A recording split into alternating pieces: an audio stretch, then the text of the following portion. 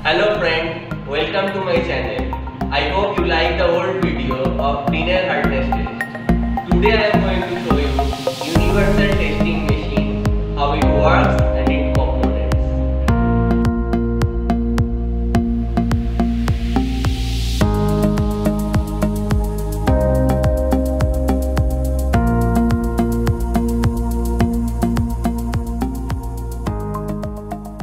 Before showing you the components, I want to tell you what we can check in universal testing machine. Mainly we can do tensile test, by which we can measure tensile strength, yield strength and percentage elongation of the material. We can also check the bend test. By bend test, we can measure or check the ductility of the material.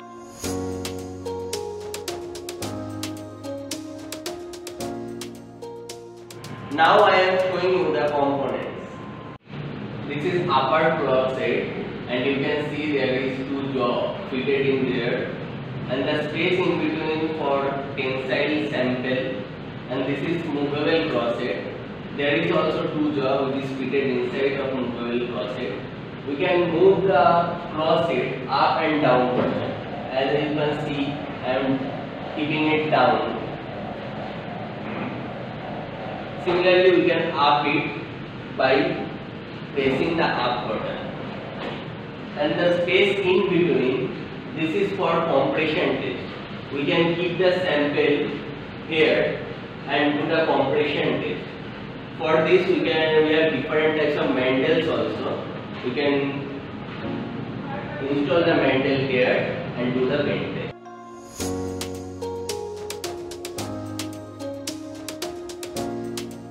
This is the sample for tensile test. We can take different types of material and different types of sample, but generally we do flat sample or round sample. For today's tensile test, we do round solid sample. Before starting the test, we have to measure the gauge length. Basically, we measure gauge length because to determine the percentage elongation of the material. So, at first we are measuring the dia of this round solid. This is 16 mm. So the gauge length will be 5.65 root over cross sectional area. So it will be 80. So we will take gauge length 80 and mark it .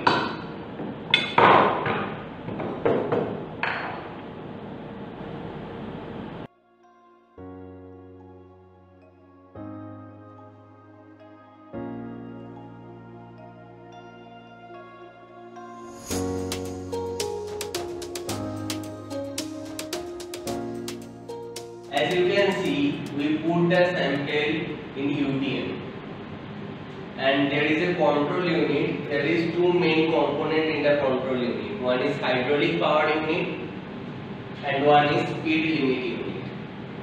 Before starting the test, we have to close the hydraulic power unit. And after starting the test, we will increase the power gradually depending on how much speed we need.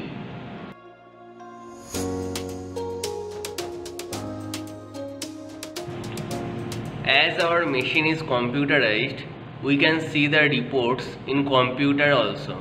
For this, we have to give input data in the computer. For this, we are opening a new file. We can keep the file name as tensile test.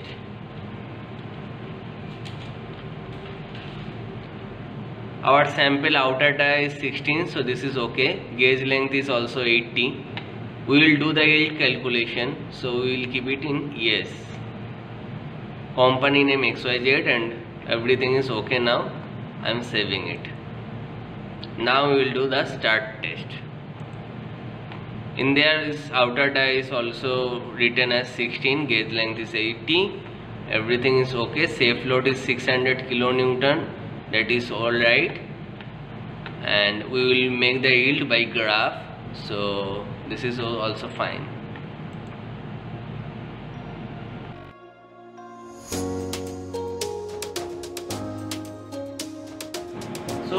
starting the test, and we have to give 10 to 20 seconds of preload, switching on the machine and giving preload around 10 seconds.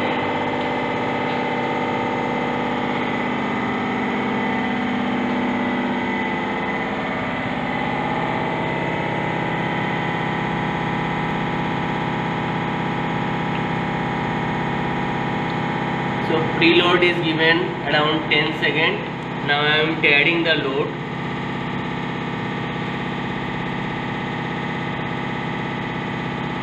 And starting the test now.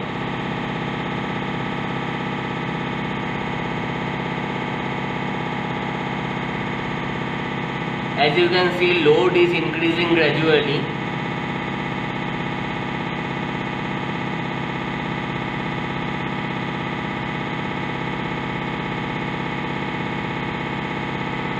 And you can see below the load rate, displacement rate and time.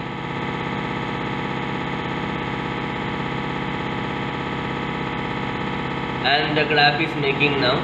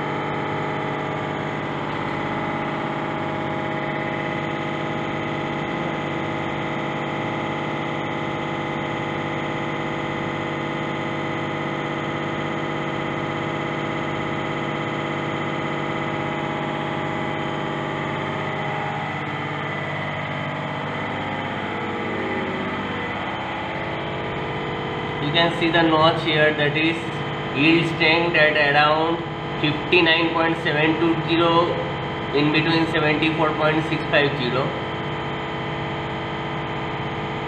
and load is still increasing, that is 129.9. So we got the yield here. This is the yield point.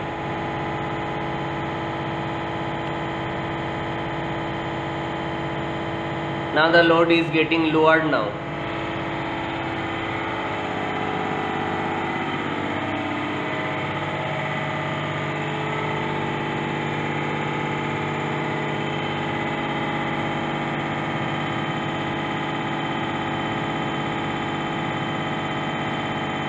You can see the cup and cone shape in middle.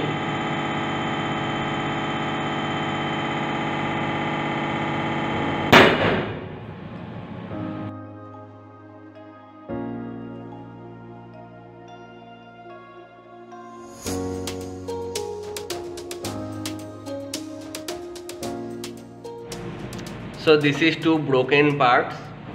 I have to measure the elongated gauge length now.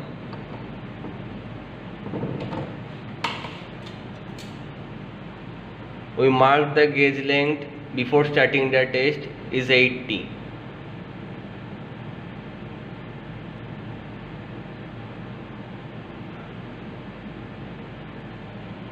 So this is now 98.3. So I keeping it at 98.3. Now the final dia. The final dia is, as I can see, the specimen has cup and cone shape in the breaking part. This is 12.4. So dia reduced to 12.4 from 16. Now if I close the report and result is saved, the report is already published, and you can see the report. The tensile strength is 0.647 kilonewton per millimeter square. Yield stress is 0.365 kilonewton per millimeter square. And the elongation is 22.875%. This is the report, and you can see the elongation is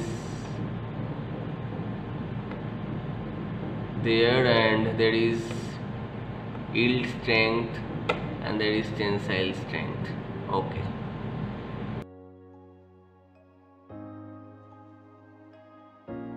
If you like my video, post your valuable comment and subscribe my channel.